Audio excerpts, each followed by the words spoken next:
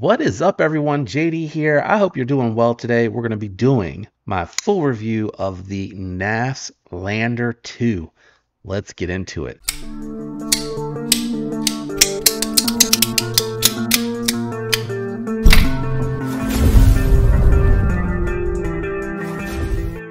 Really excited to get into this one. It is a full-sized Lander, guys, and it has a more premium blade steel. I just realized I was using this yesterday to break down some packages, and it's a little gummed up, and I do try to make them look nice for their official review. But let's do some size comparisons, profile comparison, check the weight of the knife out, and then I will do the disassembly and maintenance at the end until you guys tell me that you want me to break those videos back out. So size comparison, it compares very well to the Spyderco Para 3, and then here it is against the Spyderco Shaman. So it is definitely more of that medium-sized EDC, even though it is being advertised as a full-sized Lander. It's not as big as the Shaman. Here it is against the Civivi Boltusk, and as you can see, again, more of that medium-sized EDC. So we're going to bring out another medium EDC, and that is going to be the Migueron Mojarl. And it is very comparable in handle to the Mojarl, a little bit shorter in length on the blade, but it actually works really well, and we'll see that here in just a second. Let's do some profile comparisons, and then we'll check the weight out on this one because it feels like it's not that bad. It feels very similar to the Mojarl. As you can see here, a little bit thinner, so it carries it a little bit nicer in the pocket and in hand. And then we'll bring the Para 3 back out here, which is going to be very comparable to. Very similar thickness, and the weight is going to be very nice as well on this one. I am moving a little bit quicker through this piece of it so I can spend more time on the review and on the disassembly and not have a terribly long video. So coming in at under 3 ounces, this thing is checking all the boxes. A great size, great steel, and we're going to jump into all of that right now. So ergonomically, the Lander has a very neutral handle, slightly contoured, and it is a full 4-finger grip, guys, for me, which is very important. I like a knife where I can feel confident ergonomically with it in my hand, like I'm not going to be slipping off the back or like I can't get a full purchase on it. So this one works really, really well. Good thickness, great size. This is just for a knife that's comfortable to use and very comfortable in hand. This one here really, really works. The G10 on here is nice and grippy.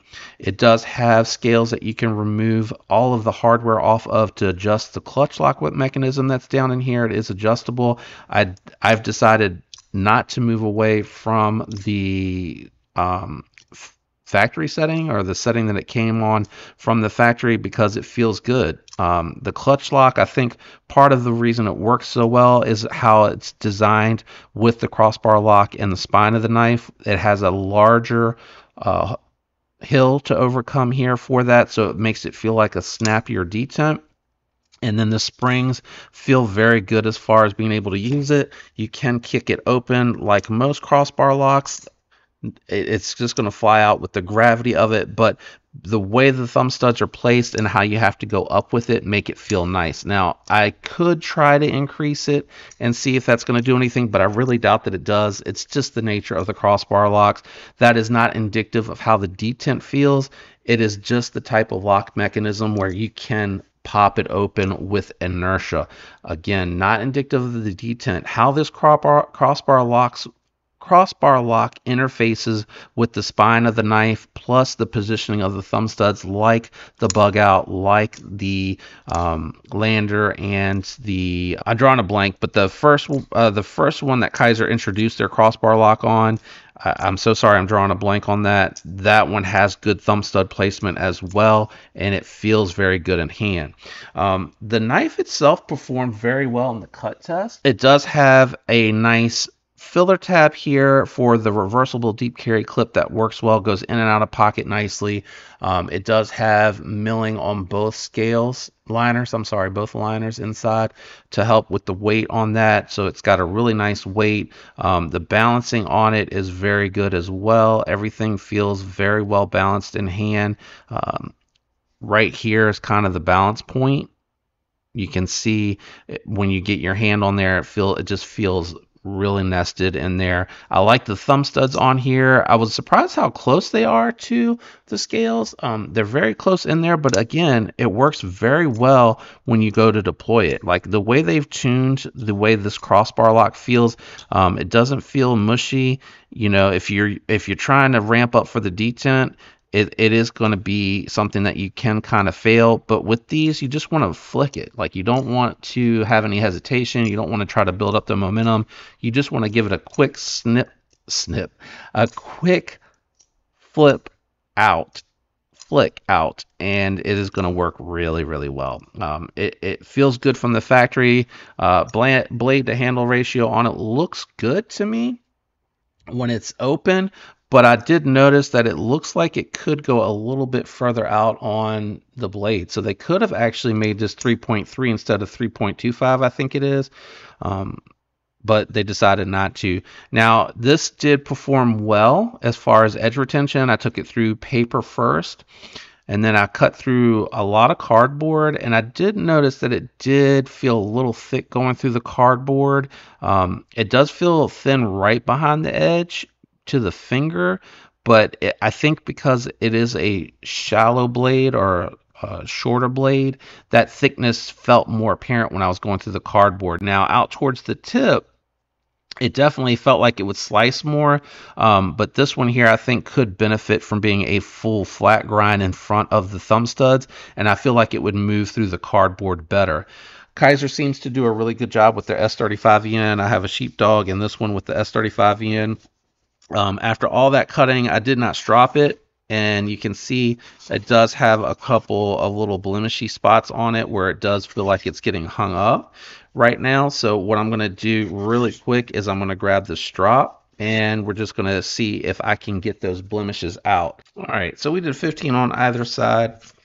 Let's see. Yep.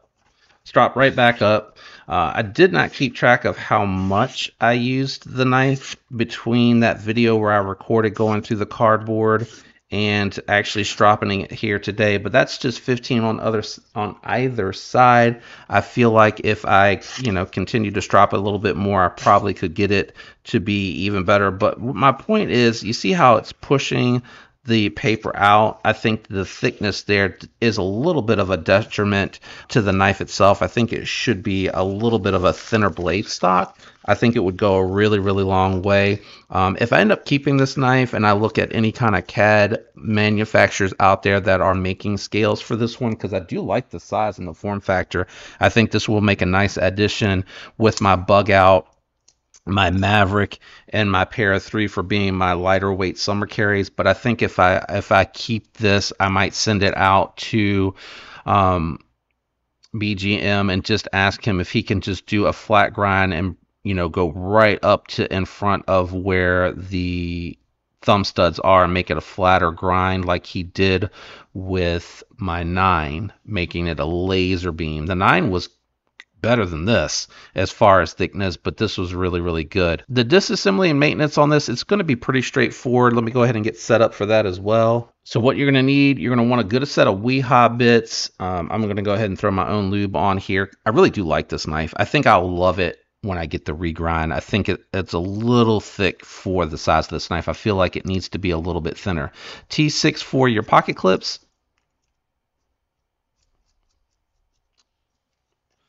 This is all steel hardware, which is one of the ways they're able to kind of keep the cost down low for S35N and a clutch lock. T8 for everything else. So T8 for your mid screw here for, I'm going to put that over here, for your scale, and then T8 for your pivot screw. I think I took this apart to kind of demonstrate how easy it is to take off to adjust your clutch lock. And then what you would want to do from here is you'd want to disengage your clutch lock, and I believe that's a T6 to disassemble that. Is it? Maybe it's a T8? Is it anything at all?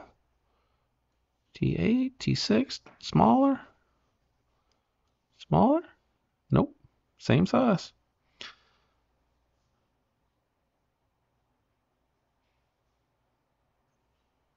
It is not anything. So this one here, does it just unscrew manually? No. It does not. It does not. So you want to take both scales off, it looks like. So grab your T6 here and take your insert filler tab out. We're going to set these on the top corner so I can keep track of everything a little bit easier. And then we'll do the same thing, T8 for everything else. And I am curious, I haven't gone out to Knaf to see if they have made any or sourced any themselves, but I haven't seen anything as far as what's being made out there. We'll take both these scales and set these to the side over here, and then you'll do the same thing. Just disengage your clutch lock carefully. You should be able to just kind of slide it down and let it fall out. Sorry guys, this guy here is being a bit of a pain. I probably should take it off the clutch lock mechanism to make it easier to disassemble, but I'm being lazy. And then what you can do from here is these are T8s as well, and you can just take it apart from one side. You really don't have to take the whole thing apart, I don't think. All right, so we'll set these close by so that I know these are the internals. Should be able to take it off from there. And you can see the pivot stays inside. These look like they're really thin. And it is captive. I do like that about their clutch lock mechanism, the fact that it is captive, and they did polish it to make it really operate smoothly. So I do like that. Nice little small stop pin there. Again, this is just everyday carry size. Got something on my finger there. There we go. We'll take that out and clean these up. These are definitely thinner than the 1/16. I think these are the 364 bearings, but I like these bearings. I don't think they need to be replaced. They do function very nicely. All right, let's go ahead and clean this up as well. I got something in my finger here. I'll take a look at that after the video. All right, everything is cleaned up. Let me grab my lube of preference, guys. We're going to go ahead and reinstall the captive pivot. All right, like that. And I'm not going to cheat. We're going to do the same way we always do. We're going to lube these up. Yeah, these roll really nicely, guys. I honestly don't think you need to upgrade. You can if you want to. You know, it's your Lander. Do what you want. We'll reinstall that while we have it. So it'll be a little hard for you guys to see, but same thing I always do. Just a little bit on the pivot. Take the blade, reinstall it. It is a little bit more challenging of a disassembly with the crossbar locking knives because they do want to, the thumb studs do want to kind of raise it up a little bit, and these liners are super, super thin. So if it falls out, don't get discouraged. Just push back down on it and pick your liner up. Be very careful because there's nothing holding the blade in place, and go ahead and grab your other liner and put that together, and then you can go ahead and, again, be very careful with that. You can go ahead and grab your 2 screws with your T8. Actually, they're steel, so they should magnetize. Yeah, make life a little bit easier for me. They should magnetize to the tip. I'm just kind of using my index finger to hold the blade from flopping around and cutting on me. So oops, I thought I had it on there. Shouldn't be terrible to reassemble. Just be patient. Take your time. Be cautious and careful with the reassembly of the knife. Once you have the liner together, you should be able to just reinstall your lock. I'm going to go ahead and just test it. I'm going to move it up one spot. Oop. to see how that does. So what I'm going to do, I'm going to just slide in this like so. We're going to go down to the bottom, and it should let me pull that lock bar in and over to keep the knife from moving. And then I did this upside down, so we're going to pull it back out.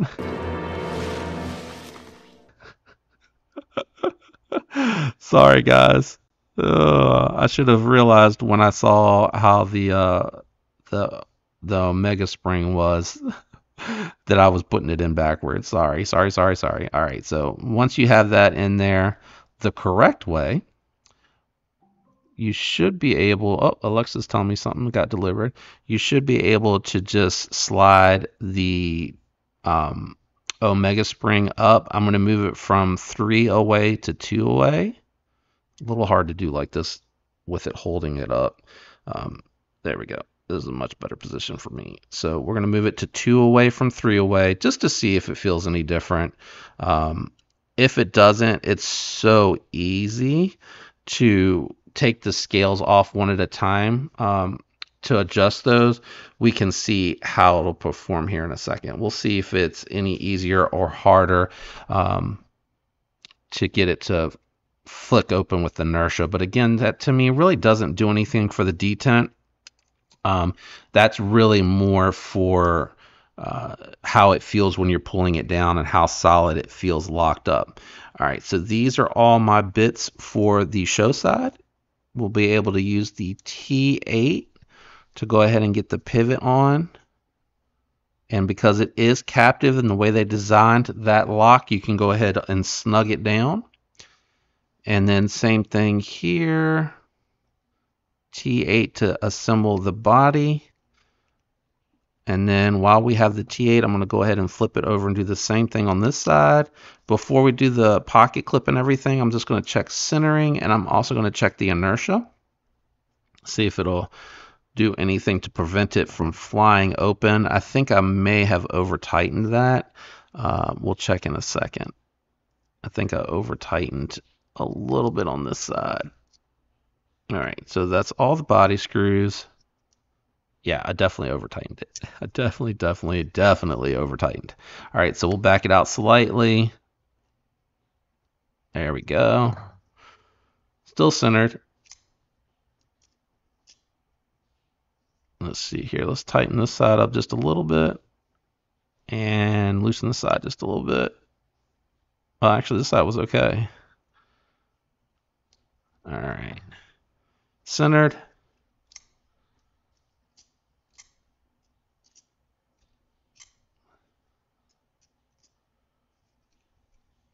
Okay, it helped with inertia a little bit, so there you go. It definitely feels a little bit stronger detent-wise on the deployment. Okay, just trying to go finger tight. I can't tighten that one anymore. Still centered.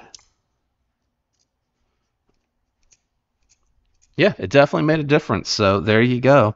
I'm still learning the clutch lock mechanism. So my apologies for misstating earlier. It definitely makes a difference going from 1 to 2.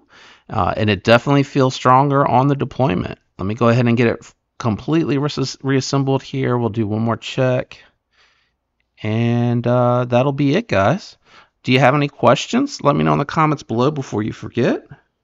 Don't want you guys to forget any questions that you may have. And let me know your thoughts and impressions on the Lander. Also, has anyone seen on the Lander 2, has anybody seen anything scale-wise? That's weird. Why is that not going in? Am I in the wrong hole? Are they different? Has anybody seen anything scale-wise being offered for the Lander 2? Whoa. That does not feel like it's threaded very well. Okay, that feels good. Maybe I have my screws backwards. Is that a standoff? No, it's not a standoff. Okay, yeah, they're specific with how they go in. That's interesting. the screws are different, or the threading on mine is different anyway. But has anyone seen any other scale options yet on the Lander 2? It's just hitting the market, so there may not be, but I am curious. I did say I would do one more test. Hold on, so I don't knock my lube over or it go flying, because it's kind of standing up to the side here. Let's do one more test on setting 2. No, still can kick it out. So before I was probably, you know, holding it normal here, but if you go down low enough with inertia, you can get it to kick out. So not really a difference. Maybe a little bit harder to go out. And honestly, I think I like the number 2 setting better, so I might switch mine back. But I'll do that after the video. Hopefully you enjoyed this review and the disassembly and maintenance helped you with this particular build. And shout out to everyone out there that likes, comments, uses the links, and is subscribed. I appreciate all the love and support. I love you guys. I hope you have a fantastic week. And until next time, peace.